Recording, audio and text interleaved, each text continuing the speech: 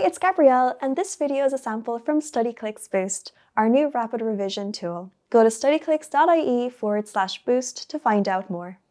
Hey everyone, in this video we're going to take a look at factorising quadratic trinomials, which is a vital skill as quadratics appear in every corner of the course.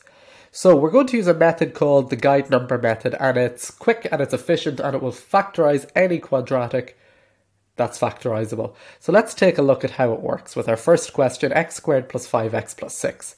Now, my guide number is simply the number in front of x squared, which is 1, multiplied by the constant at the end, which is 6. So 1 by 6 is 6, and that's my guide number. And what we want to do here is we want to multiply to get the guide number. And we have to think we're going to be multiplying two numbers here in order to get 6. And 6 is positive, so how do I multiply to get a positive number? Well, both signs can be positive, as a positive by a positive is a positive, or both signs will be negative. So I need to think about that they're either both going to be positive numbers or they're both going to be negative numbers. Also, we're going to be looking for two numbers that multiply to 6, but also that add up to 5. It's always going to be the number in front of the x term that you want to add to make. So, what we're going to do is we're going to list out the pairs of factors of our guide number 6.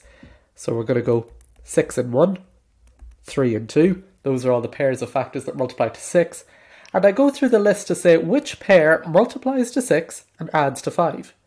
Well, 3 and 2 work, as 3 plus 2 gives us 5 and 3 by 2 gives us 6. So watch what I do here. I take the quadratic, I keep the x squared, and instead of 5x, I replace it with 3x plus 2x, as 3 and 2 I got over here from my guide number, and I have plus 6 at the end. Next, what I do is I have a grouping here, so I group the first two terms and group the last two. We'll factor x out of the first bracket, we get x, or x plus 3, plus 2, bracket x plus 3. Finally, I get x plus 2 times x plus 3. Job done, we're factorised here. Let's give another one a go. So let's take a look here at x squared minus 7x plus 10. Well, we'll calculate our guide number. It's the number in front of x squared by the last number. So 1 times 10 gives me 10. And it's a positive 10, so they're both going to be positive or they're both going to be negative. And I'm going to list the factors of 10. We have 10 and 1, or we have 5 and 2.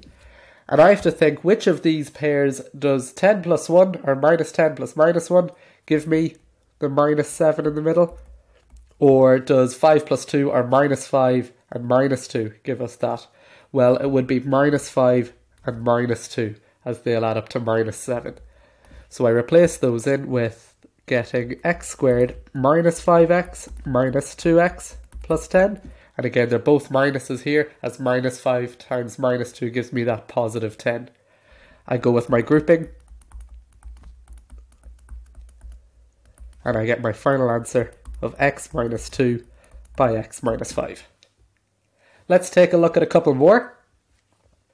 So here for 2x squared plus x minus 15, let's get our guide number. So it's going to be 2 times minus 15, which is minus 30.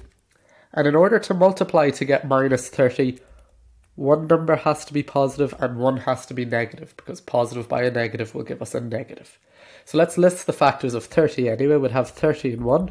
We'd have 15 and 2, we'd have 10 and 3, then we'd have 6 and 5. And I need to add to make the number in front of x, which is a positive 1. So which pairs from our factors with a positive and a negative sign will give us 1? 30 and 1 won't, 15 and 2 won't, 10 and 3 won't, but 6 and 5 will if I have a positive 6 and a negative 5, as positive 6 minus 5 gives us 1. And we replace that in as follows. We get our 2x squared, we have plus 6x, minus 5x, minus 15. And grouping,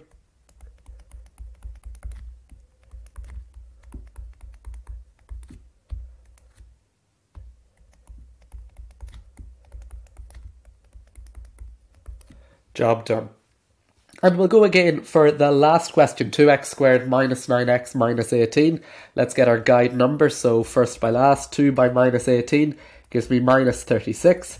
And I'm thinking it's a negative number I'm multiplying to make, so I need 1 to be a positive and 1 to be a negative, as that's the only way we'll multiply to get a negative number. I'll list my factors.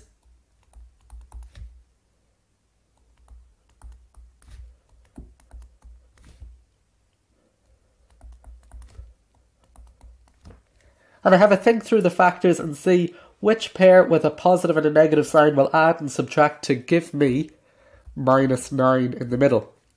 And if we go for minus 12 and a positive 3, that'll do the job. So I'll replace that in.